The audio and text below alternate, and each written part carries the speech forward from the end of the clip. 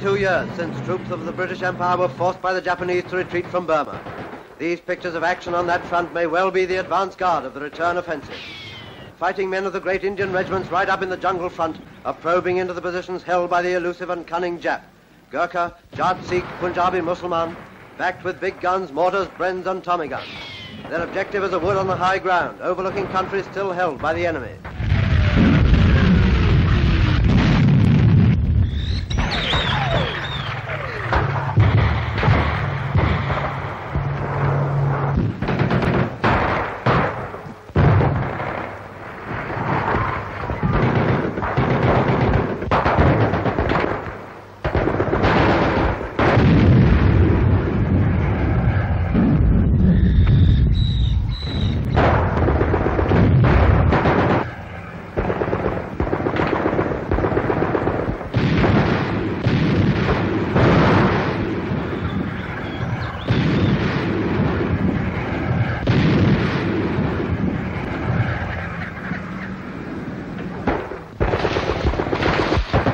It's scarcely strange that the camera never sees the enemy soldier until he's dead.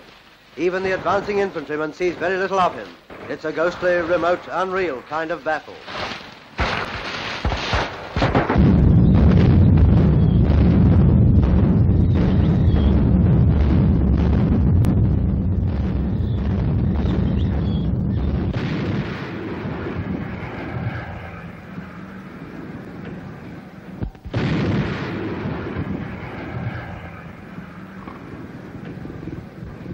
Light mountain guns put down a barrage and the scouts move up to cover the concentration of the main body of troops.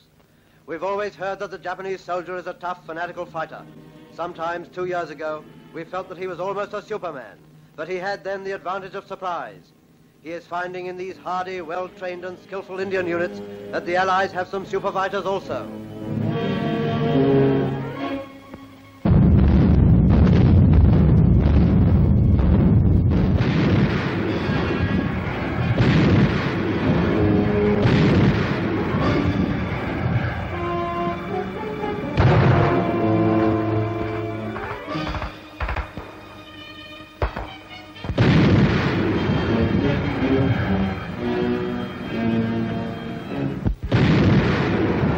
Light guns are going up forward again. Shells from a mountain battery here are pounding a roadblock. It can't be removed by hand because of snipers and because of possible booby traps.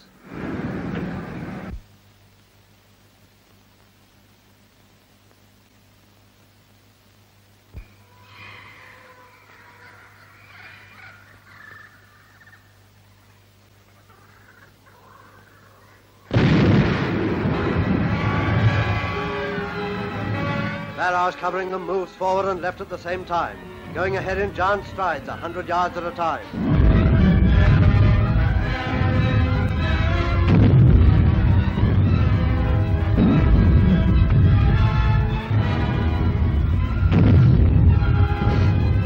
The infantry move on in separate ways, mopping up any enemy that have escaped the barrage. They're moving on now towards the village. There's been information that some Japanese are holding it. The company commander has decided to attack, to find out what units are there. When he has identified the troops, he will withdraw.